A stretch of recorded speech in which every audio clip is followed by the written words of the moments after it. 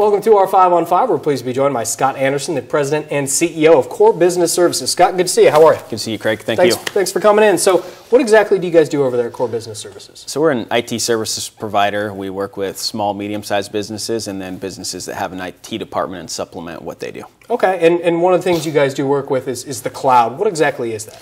Yeah, cloud's that huge buzz phrase these days that, what exactly is it? Really, the way we describe it is it's servers that aren't at your office. Okay. So it's compute and servers that are off-prem somewhere, which gets into a whole discussion of what's true cloud versus kind of homemade cloud and some other things. Okay, yeah, this is definitely something we've been hearing about more in the last several years, and I don't know how long it's been around, but so tell us, what are the advantages and disadvantages to working with the cloud?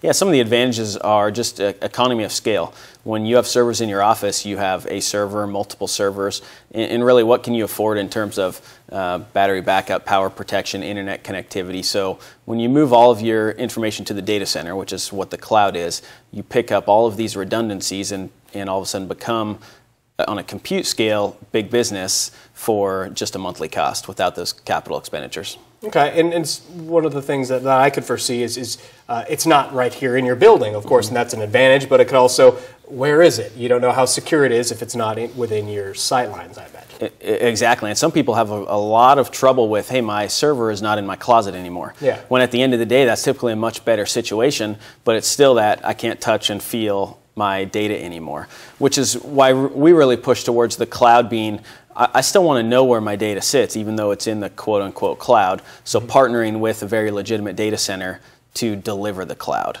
rather than the cloud just being this overarching term. Okay, yeah, and who has control? Is it up to individual data centers like you guys? Correct, yeah, it typically is up to a data center. So for our clients, we manage our clients' cloud instances in a data center that we have a great relationship with, which brings it a little more home and a little more real, where it's not just a cloud and where does my data sit, who do I talk to when there's an outage. Those are the kind of things our customers really have concerns over, and so to be able to make that personable, where it's really your servers just sitting in a much better location. Very good. We're going to take a quick break. Not much more with Scott in a moment. Stay with us. Welcome back to our 5 on 5. We're here with Scott Anderson, the President and CEO of Core Business Services. We're talking about the cloud that's out there that people can access. How does this technology help the everyday computer consumer? So users typically love the cloud for multiple reasons. One just being remote connectivity. So, the way I compute is that my desktop follows me. So I'm rarely in the office sitting in front of a computer. So if I'm at a client site, if I'm on the road sitting in my car connected to a hotspot, if I'm working from home, the ability that I can connect to my network wherever I am and not even relying on the power or the internet connectivity in my office. So just the remote access.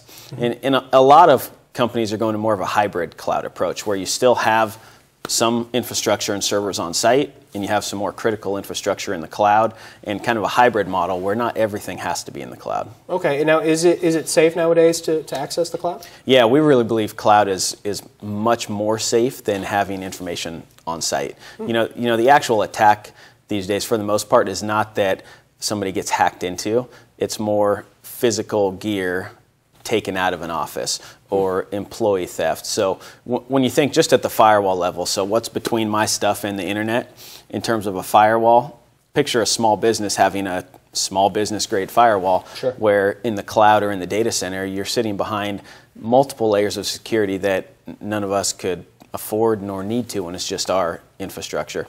All the way down to key card access, authentication. So security is on a much different level in the cloud. Okay, so how does a person access it?